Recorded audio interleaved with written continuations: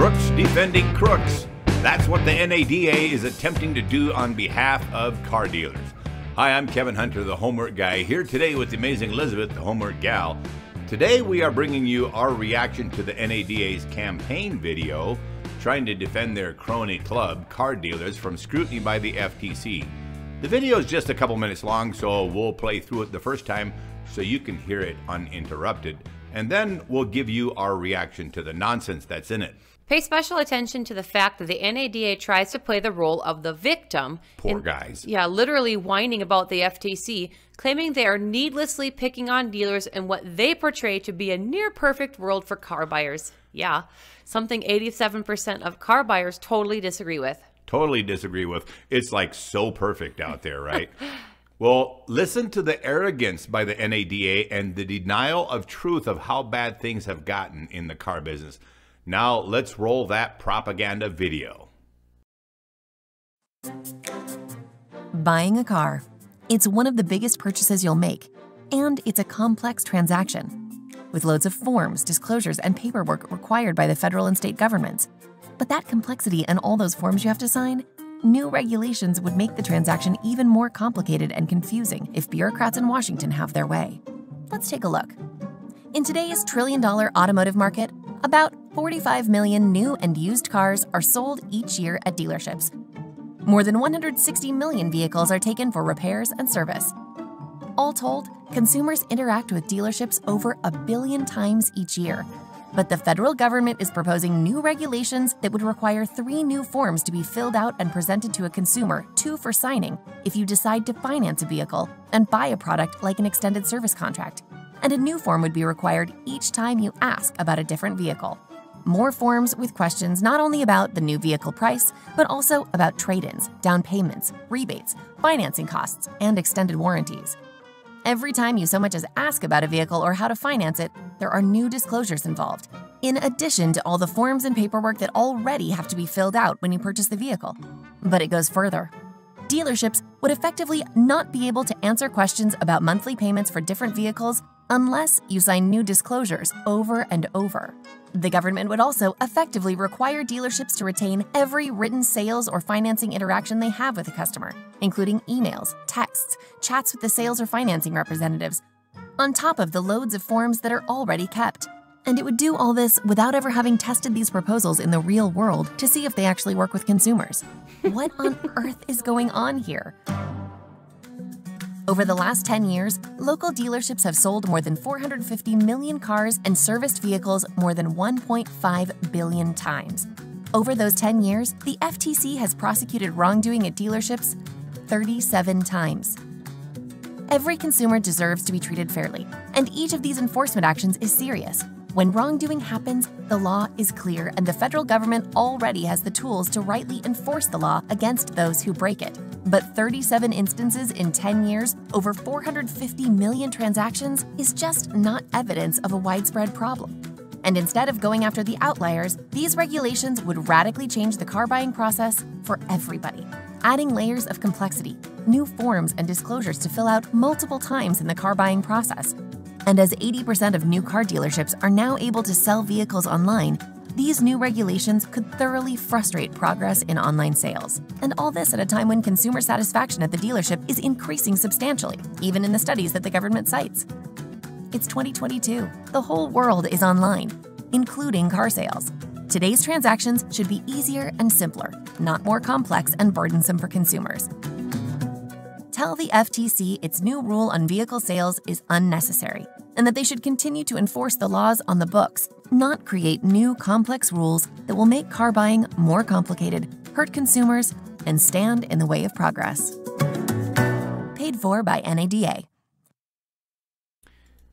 All right, so NADA sings a little woeful song about these new rules supposedly hurting consumers and completely turning a blind eye to all this nonsense that has gone on. All right, now let's roll that video again, and this time we'll do some stop-starts as we interrupt their nonsense propaganda. Okay, but first off, that music track is really sketchy. It makes me think they're up to something. Yes, they are up to something. They are. Buying a car.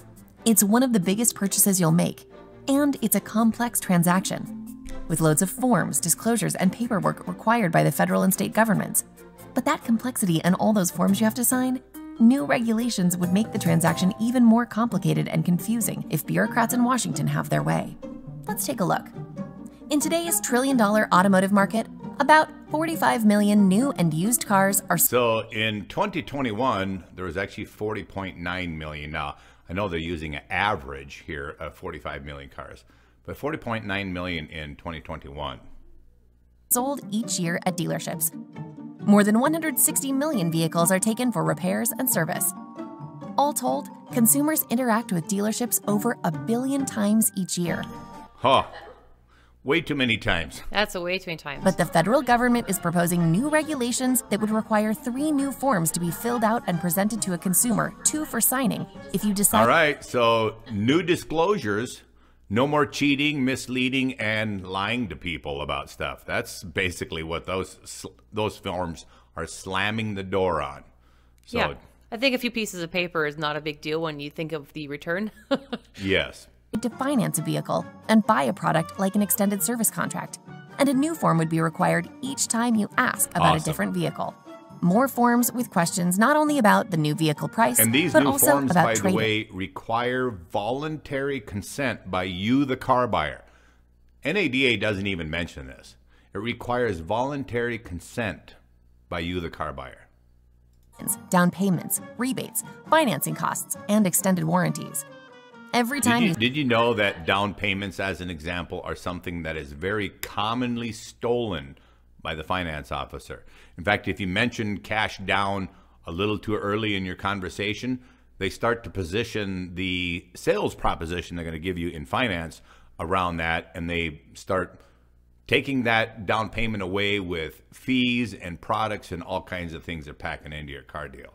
Right. So much as ask about a vehicle or how to finance it, there are new disclosures involved, in addition to all the forms and paperwork that already have to be filled out when you purchase the vehicle. But it goes further. Dealerships would effectively not be able to answer questions about monthly payments for different... This is actually a really good thing right here about dealers not being able to answer questions about payments. They put all this attention on car payments instead of car price.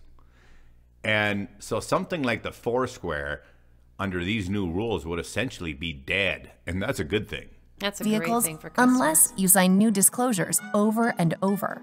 The government would also effectively require dealerships to retain every written sales or financing interaction they have with no the more customer, lying about including prices emails, and fees texts, and add-ons. chats with the sales or financing representatives, on top of the loads of forms that are already kept.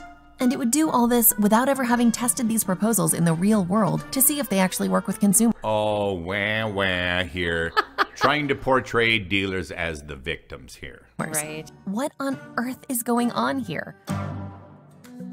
Over the last 10 years, local dealerships have sold more than 450 million cars and serviced vehicles more than 1.5 billion times. Over those 10 years, the FTC has prosecuted wrongdoing at dealerships 37 Well, times. the FTC is just slow to react. I mean, they're finally getting off the line, so like, why slow them down? Yeah, well, you know what? The FTC has indeed done very little to go after car dealers in the past. And all the nonsense that we hear about going on at car dealers all across the country, FTC, you guys definitely need to get off your butt cheeks and do something about what goes on at car dealers.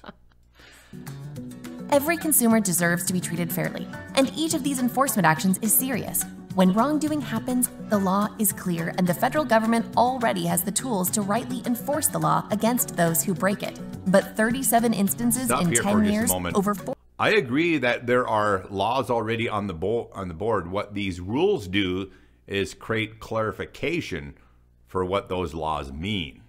Right? Make it very concrete and easy to say you broke it. Yes. 450 million transactions is just not evidence of a widespread problem. And you know what? Not evidence of a widespread problem. You know what? This past spring, like Hyundai and Ford Motor Company and several manufacturers wrote letters to their dealers warning them against using deceptive pricing practices and all the nonsense that they were putting customers through, saying that they were ruining not just the opportunity for additional sale at that dealership, but ruining the brand itself. Right. So they're feeling it and they're responding to it. Yes. Yep. So tons of evidence. Instead of going after the outliers, these regulations would radically Outliers. change the car buying process for everybody. 87% of car buyers absolutely hate car buying, and they want to, NADA is attempting to say that the dealers that are pulling this nonsense that the rules would affect are actually outliers, as if they are in the minority. Yeah. Adding layers of complexity, new forms and disclosures to fill out multiple times in the car buying process. And as 80% of new car dealerships are now able to sell vehicles online, these new regulations could thoroughly frustrate progress in online sales. And all this at a Actually, you wouldn't have to go to as many car dealerships, right, to purchase a car if the process went really well and smoothly and legally. So I think that's just bogus. Yeah, and Right. and the dealers were required to disclose their fees and everything else up front. It all had to be disclosed. I think that'd be excellent. Yeah. time when consumer satisfaction at the dealership is increasing substantially, even in the study. Right. Increasing substantially. You know something? Online reviews have been manipulated in recent years more than ever before.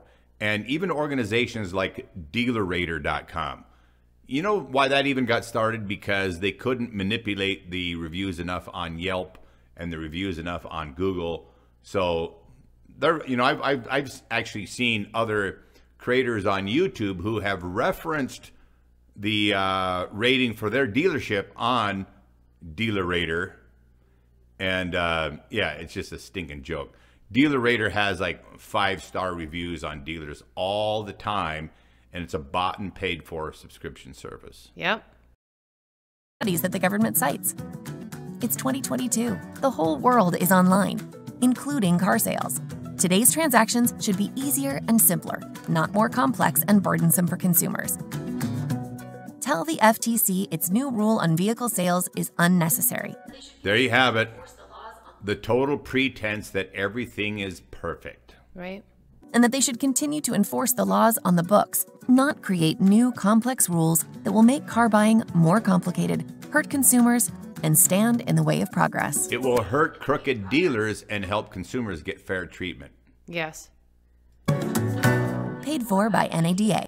I love that zip zero nada. Zip zero nada. Yes. Well done on that one. Well, we'll put the link to the NADA video up so that you guys can go there and you can fill up the comments section with a healthy dose of reality.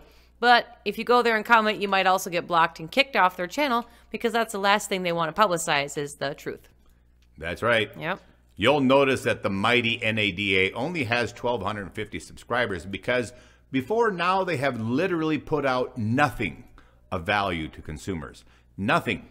The NADA also put out a video hosted by Paul Metry. It has just 500 views, but also protests the FTC rules and presents it as a huge problem for dealers. Well, Mr. Metry, maybe if you had put an ounce of energy into convincing your dealer network to stop deceiving their customers, to stop gouging them with huge fees and surprise add-ons, these rules might have been avoided. But NADA was a little too focused on your mission, which is accelerating the success of automotive retail industry and not giving a hoot about ethical and honest ways of doing business. Now with your hand caught in the cookie jar, now you beg for mercy? No chance. Now for a brief update on XCaps from MPG Extreme. Like most Americans, are you feeling the pain at the pump? As hundreds of happy customers around the country are finding out, XCaps is your solution. Are you ready to join them? If you're driving a vehicle that's 2, 3, 4, 5 years old or older, you're a perfect candidate. Visit the link on the screen and get started saving money on gas or diesel today. Get a volume discount, which is 100 XCaps for $199 plus shipping. That's the way both of us went. Isn't that right, Liz? Yep, I ordered the 100 caps too. If you have any trouble placing an order or have any questions about signing up as an ISR, you can email me at kevinthehomeworkguy@gmail.com or call 701-441-3399. I'm always glad to help you. And if you're new here, don't forget to like, comment, and share with others and subscribe. Thanks everyone for coming back. You guys rock. I'm Kevin Hunter, the Homework Guy, signing off with the amazing Elizabeth, the Homework Gal. We gotta go.